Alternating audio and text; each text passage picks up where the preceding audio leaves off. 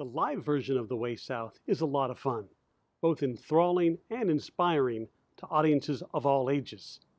But with everything going on in the world right now, we figured you could use an escape. That's why we've created this online version of The Way South, to bring you some joy, laughter, a little bit of drama, a lot of penguins, but mostly to experience the majesty that is Antarctica. So sit back, relax, and enjoy the show.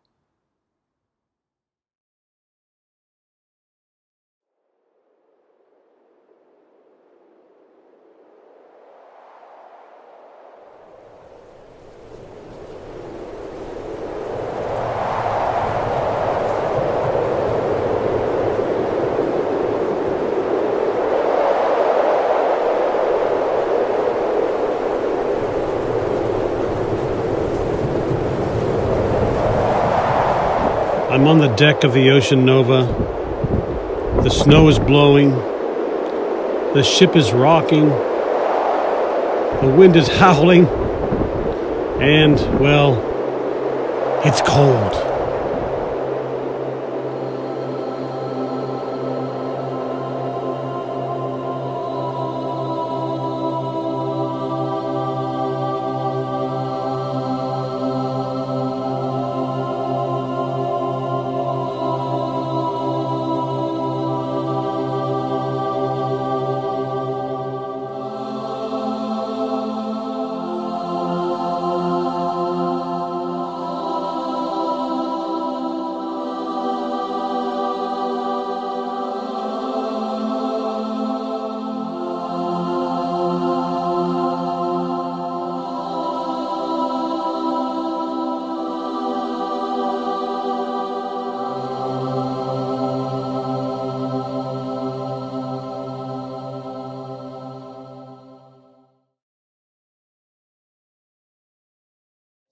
Welcome to The Way South, presented by Focus Relief, Photography for Charity.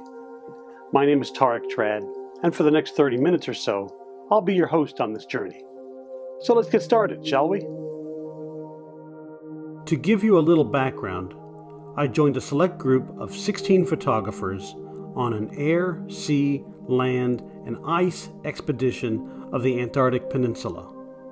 Our expedition was led by BBC Photographer of the Year and Focus Relief board member, Robert Salisbury Knight. When you get a chance, please Google his name and his work. Robert is the name in fine art photography. His work is quite stunning. On average, Antarctica is the coldest, driest, windiest, highest, and harshest continent on the planet. So it begs the question, why in the heck would anyone want to go there? Especially for a thin-blooded Southern California boy such as myself. Well, there are quite a number of reasons actually. The one that most people think of is ambition, though personally, I never knew that going to Antarctica was a thing. I thought it was strictly for scientists and researchers. There are also many different why reasons, as listed here, to experience the majesty of this region. For me, however, there was a definite purpose behind the trip. For much of my life, I've been blessed to be surrounded by people that have dedicated their lives to certain community services and grassroots causes. Everything from interfaith efforts to providing free medical services to those less fortunate. As a photographer, I wondered how I could do the same. How could I use my photography, my skill and passion, to benefit humanity, even if it was making a difference to just one person?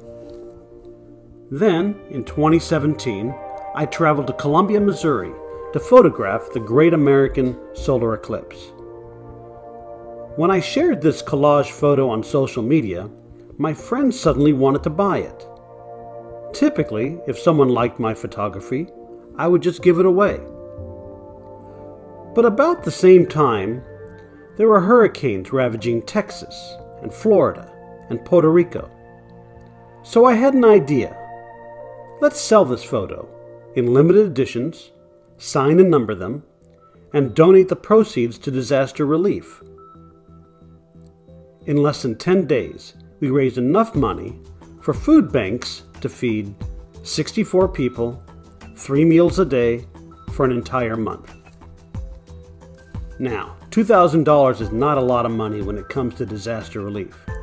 However, if you were one of those 64 people that didn't have to worry about a meal for the next month, this was absolutely making a difference in someone's life. So my wife and I did a little research on food banks, and our eyes were opened. It turns out more than 1 in 7 Americans, more than 30 million people on the richest nation on earth, are food insecure. That means they don't get enough of the right foods for a healthy, active lifestyle.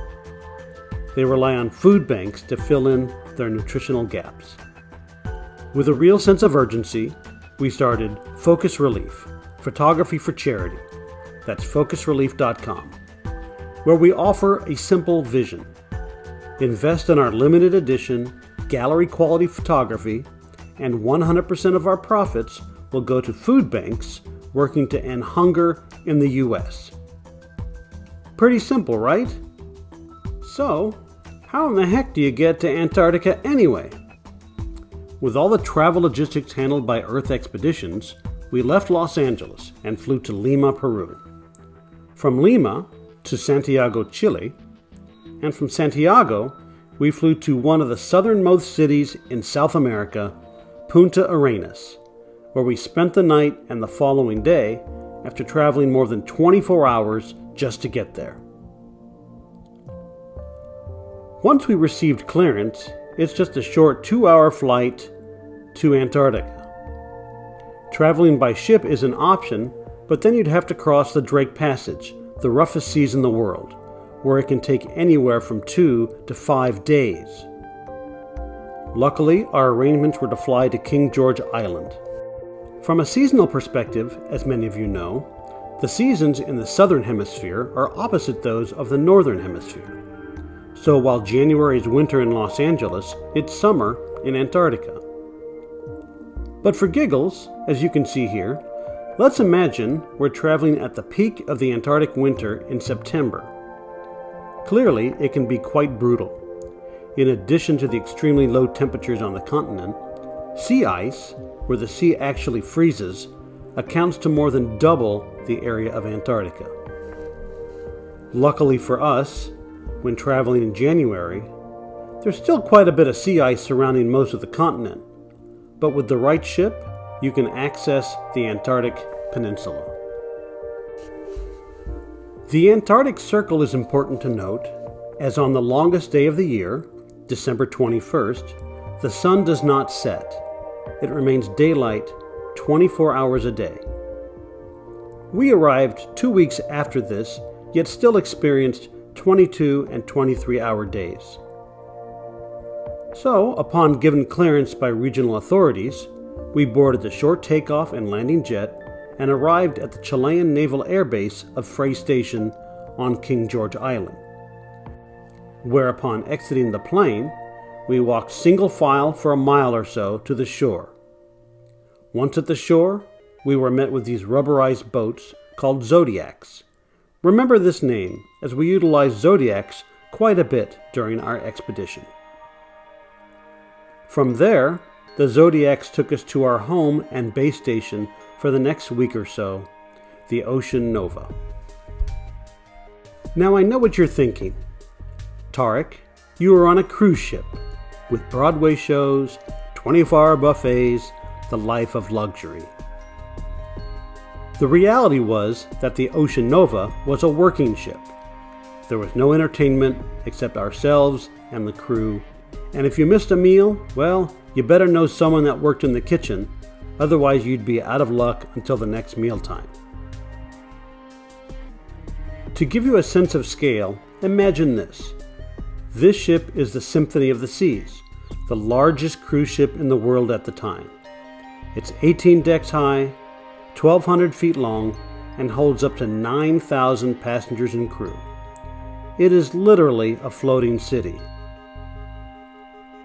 By comparison, this little toy boat in the water next to the Symphony of the Seas is the Ocean Nova. It's 4 decks high, 239 feet long, and holds up to 70 passengers and crew. While I am sure you would seem to feel safer on the larger ship, the Ocean Nova is ice strengthened, which allowed it to sail through brash ice. Also being smaller, it can go into shallower waters closer to the shore than the larger ships can. The one disadvantage of the size of the Ocean Nova is that you would feel every bump and every wave in the water. I thought it was important to give you a little setup, some background, before we jumped into the frigid, ice-filled waters of the Antarctic. Before we can get to the continent, however, we first have to cross the Bransfield Strait, and believe me, it's slow going. It took us nearly 18 hours to journey 100 miles by ship. It is open seas too, which means the waters can get quite rough. Our first real sighting was B46. No, that's not a vitamin. It's an iceberg, but not just any iceberg. Let me outline it for you. B46 calved off the Pine Island Glacier about 800 miles south of us just a few months earlier. What you're seeing is a photo that was taken with a 400mm lens, which is about 10 times what the human eye can see. It was large. How large? Well, it stretched across our horizon, estimated to be 3 times the size of Manhattan. As I mentioned, my purpose was not one from an environmental perspective, but we were informed that such an event used to occur every 6 or 7 years. Now, according to researchers on the ship, we are now seeing such events yearly.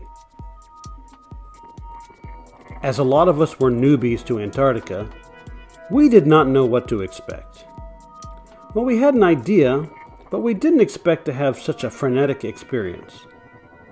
It was a combination of sitting back and resting, while also being on full tilt alert and ready with our camera gear so we wouldn't miss a once-in-a-lifetime photo opportunity. Yes, frenetic. Case in point, take this somewhat large iceberg. It was the first of its kind we saw. Okay, extremely large. Large enough to land a small plane on it. Again, being newbies, we were not sure when or if we'd see anything like this again. So, I personally took at least 1,000 photos of this one iceberg. Newbies. It wasn't long after this that Dramamine and the rocking of the ship sent me to bed, around midnight, the earliest I would get to sleep for the rest of our expedition. For the next morning, from my perspective at least, our expedition was about to start as we arrived at Portal Point, where we would actually set foot on the continent of Antarctica. This photo might seem quite normal to you, or you might see 2 things that seem out of place. 1, the sun is shining brightly, and 2, I'm not wearing any gloves. This turned out to be the only sunny and relatively warm day of our expedition. It was 38 degrees Fahrenheit, and the wind was not blowing. In Antarctica, the wind is always the key. After exploring Portal Point on snowshoes for a couple of hours, we got back on board our Zodiac for a private photographer's tour of the inlet. Going places and seeing things most never have.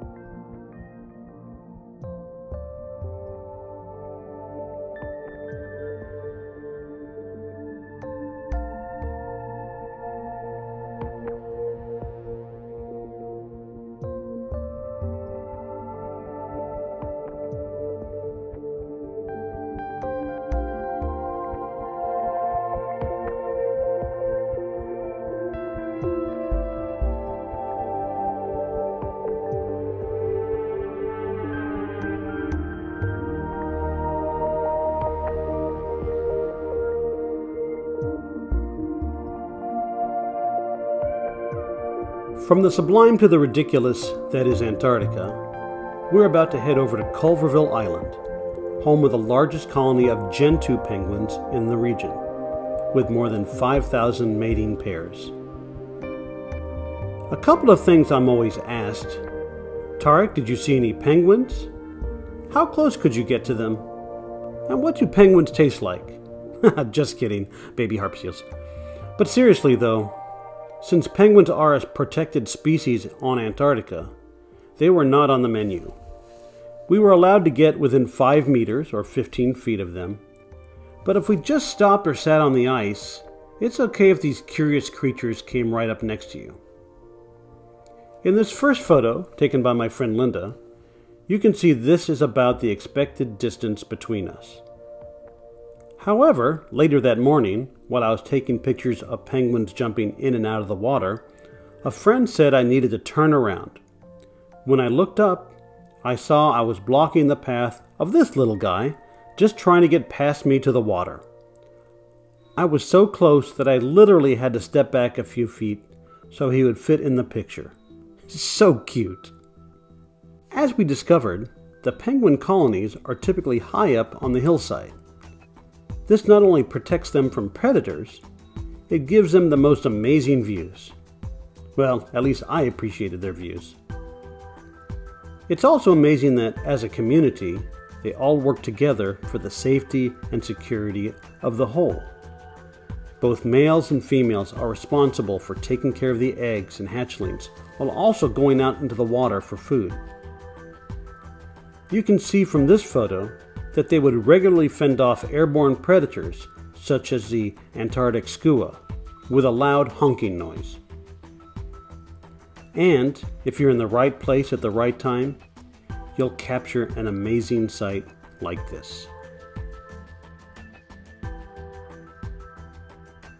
On our way to our next destination, we needed to traverse through some of the most ice-choked waters we've seen.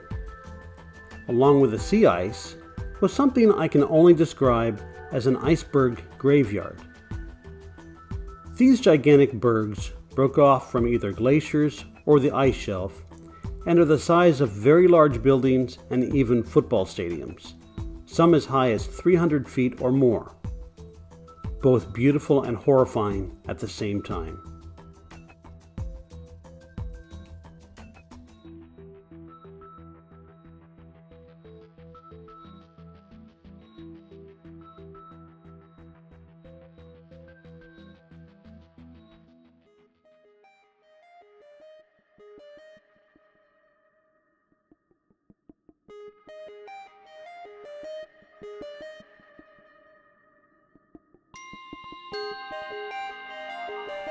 We are now about to cross the Antarctic Circle.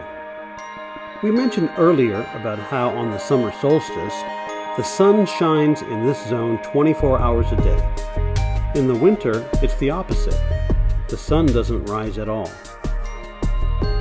The closer you get to the Antarctic Circle, the more sea ice you'll find in the water. Not believing what I was seeing, I took this video on the deck of the Ocean Nova with my iPhone. This is the actual speed. Even with the ice cover, you can still see the undulations of the sea, up and down, making it a matter of when, not if, we'd be hitting these frozen blocks in the water. Thankfully, we were on an ice-strengthened ship.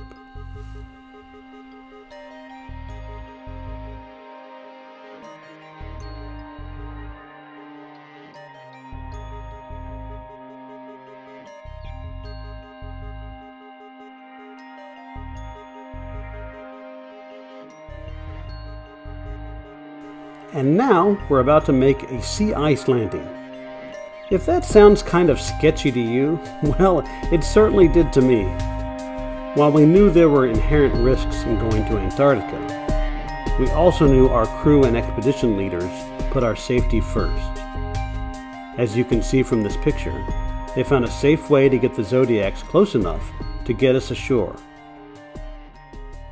Since I was there on behalf of Focus Relief, I thought this would be a good place to make a little infomercial. You know, tell our subscribers on social media where we were and what we were doing that day. Take a look Let me know what you think. Hi, this is Tarik Trad with Focus Relief. You said you wanted more photos? Well, we've not only gone to the end of the earth for you, we're also walking on water. Well, not technically, but today we're in Antarctica and we're standing on the ice shelf, which is basically 3 meters of ice that builds out above the ocean and spreads out. Eventually it becomes icebergs. Sounds good, right? I don't think so. I thought I had it all going, but if you notice, I turned my head slightly to the left because our polar naturalist, Nigel, was shaking his head.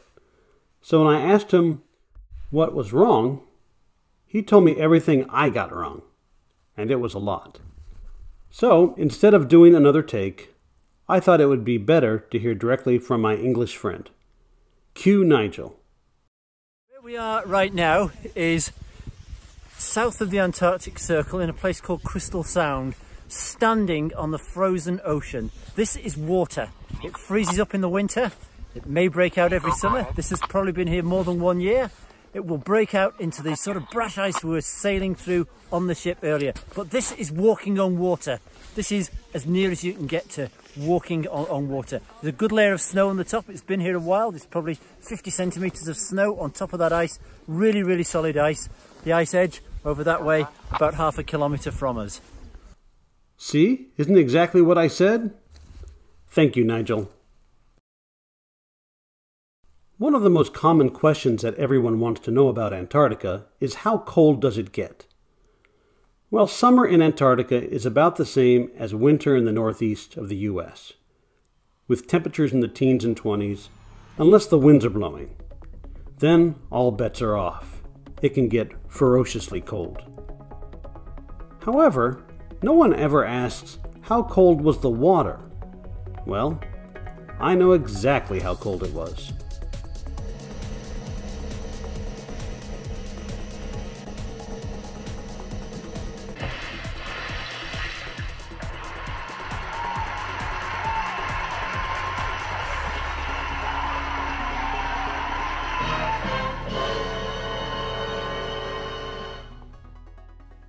And it wasn't until that moment that I realized just how badly I was losing my hair. And for the record, the water temperature in Crystal Sound was 29 degrees. Brr. This portion of the show is titled From the Sublime to the Ridiculous, and for good reason. This is the part of the show where anything can happen, so I'll wait here until you get your popcorn. 3, 2, 1. Got it? Good. All right, I'm going to show you 2 photos taken a very short time apart of the same mountain on Adelaide Island, inside the Antarctic Circle. Trust me when I tell you, this is the same island, the one on the bottom taken just moments after the first. The first image was taken just before dinner, around 6:36 p.m. local time, according to the date stamp on my digital file. A pretty spectacular view, with open ocean between us and the island. The captain anchored the ship so we can enjoy dinner at 7 p.m. In the middle of our meal, less than 40 minutes after the previous shot, the winds and currents suddenly changed, and sea ice filled the spaces where open waters once appeared. While we had seen some ice-choked waters earlier on our expedition, nothing could compare to what we were now experiencing. Just like that, the Ocean Nova had no place to go. Completely surrounded by sea ice that was pushing tighter and closer together. I would be lying if I didn't say I wasn't a bit nervous. And if you've ever read the book Endurance, we felt just like Shackleton's crew. And as you can tell by now, I have a sense of humor. I like to tell jokes. But if you throw in a little tension, anxiety, nervousness, well, let's see what kind of trouble I can get into. Occasionally there was Wi-Fi on the ship, and it was in those moments I would send a group text to my family to keep them updated on our experiences. I think you can guess where this is headed. For some reason, I thought it would be funny if I sent this photo and tell my wife and sons, Bad news, we're currently stuck in the ice. Good news, this is our view. It wasn't until I saw my wife's reply, when I remembered I was 7,500 miles from home and how such information might not go over so well. She wrote in calm letters, "Is this typical? Is this typical?" She wants to know if this is typical. All I knew was that I was an idiot about to get in a lot of trouble on the home front. How in the heck would I know if this is typical? But before I can get too worked up, I received a separate text from my son Omar. It read like this: "Dad, can you not throw bad news in the family group chat? Mom freaks out. It's just super dramatic. If you really are in deep trouble, please come to us first, because Mom freaks out when you say things like, 'I'm stuck in the ice, bad news.' Please, love you." Well, Omar, bravo. Message received loud and clear. So I responded to Omar the only way I could. I fell on the sword and told him, "Roger that, sorry." As for the question from my wife that was still hanging in the air, "Is this typical?" I also responded to her the only way I could. This is very normal. And to be honest, a few hours later, around 7 a.m., things were back to normal. The ship was moving again. The captain figured out that the ice surrounding us must have come from somewhere that no longer had ice, so he used all the available technology at his fingertips: sonar, radar, satellite imagery. He turned the ship around and got us back into open waters. Later that night, at dinner, the captain gave us the quote of the year: "We were never stuck in the ice. We simply made very, very slow progress for 12 hours. Well, thank you, Captain Herrera and crew, for keeping us safe. I'm not sure any of us want to know what would have happened had we not escaped from such a dilemma." Our next stop is Paradise Bay. I'm not sure who named this place, but they certainly got it right. The beauty here has a majestic quality and calmness to it. I tried my best to capture it in photos, but I'm not sure they do it justice. I hope you enjoy them.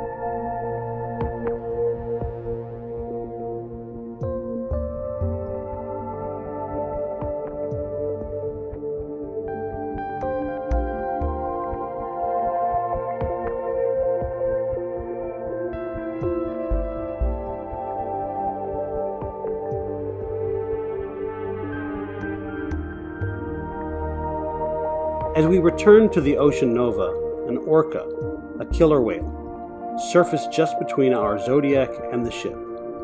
Quite a thrilling moment.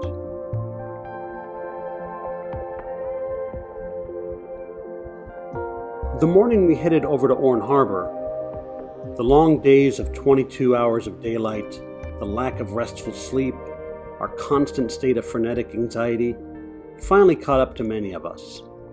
I woke up not feeling well at all. My throat was very sore. My head was pounding. I felt a bit achy in my joints, with a tinge of fever. Not good. As we headed outside, things did not get any better. It was cold out. Very cold. The snow was blowing. The wind was howling. The fog was rolling in. And between us and the top of Orne Harbor was a very steep wall of ice. As we progressed, the conditions, both physically for me and weather-wise for the location, worsened. Fully dressed in heavy winter gear from head to toe, hiking up a steep, ice-covered hill with 30 pounds of camera gear on my back, I was starting to sweat, heavily, and cough, and ache. When we reached the top near the colony of chinstrap penguins, more than 1,000 meters from where we started, we were getting close to whiteout conditions.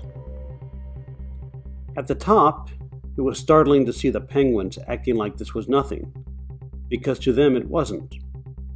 This was their summer, and they still needed to get up and down the hill to find food and to make sure their eggs and hatchlings and each other were protected from predators and the elements. It was completely fascinating to be in such a place. To top it off, here in the wilds of Antarctica, when we thought we saw it all, we saw a chick hatch right in front of us. An extremely touching moment. By then, I had had enough. I was overwhelmed in every way imaginable. Physically, mentally, emotionally. And descended down the ice, in the wind and the snow and the fog. When I finally arrived at the bottom, I asked our Zodiac driver, Wendy, to take me home.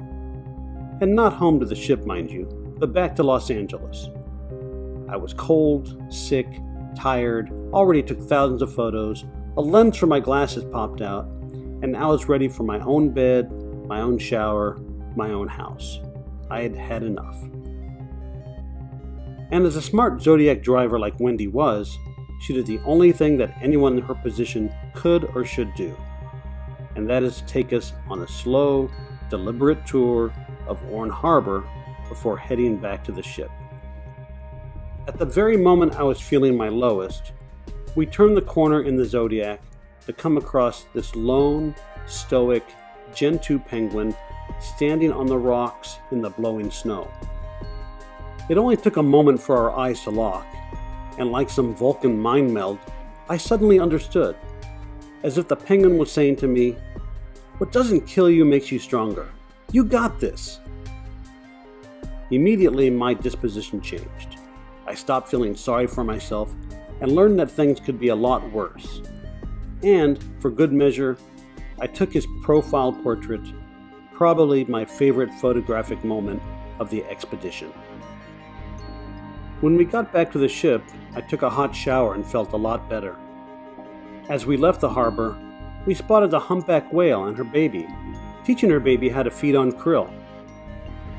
At first I thought they were too far away to get a decent shot, and then they came closer, and closer, and closer, until bang, they were right on the ship, within a few feet, right there. And she opened her mouth and let in a gigantic load of krill. Then, the pair said their goodbyes and swam off into the sunset. Well, if there was a sunset. As we left the harbor, the local penguins had one last show for us, leaping out of the water as only penguins can. A touching send-off, simply magical.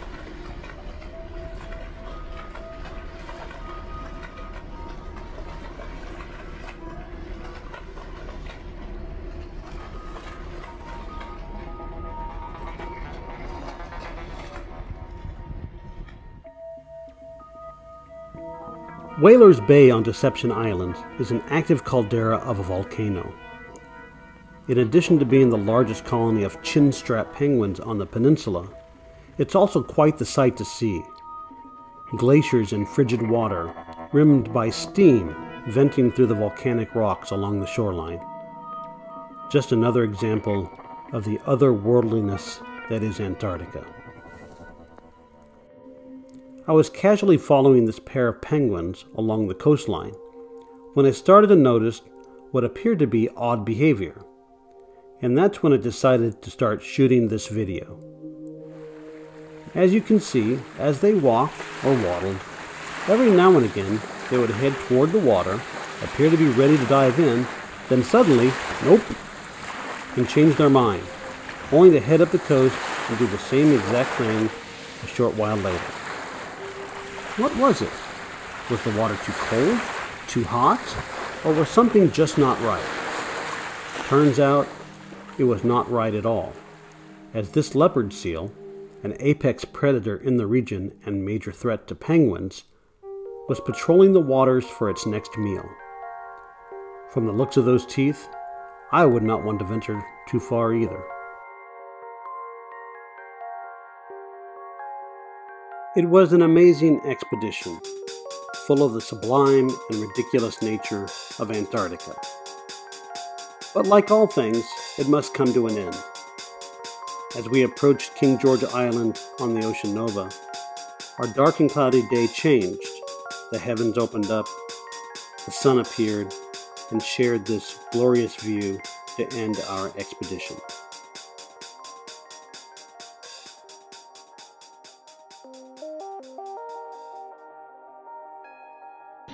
From all of us at Focus Relief, when you invest in art and humanity, everyone wins.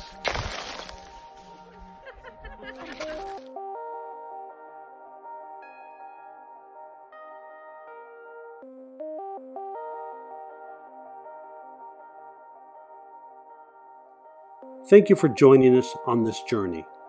It was a pleasure to take you along with us. To learn more about what we're doing at Focus Relief, or if you'd like us to present a live version of The Way South at no cost for your school, business, community center, house of worship, or private home, contact us at focusrelief.com and sign up for our newsletter. Take care, stay safe, and be kind to one another.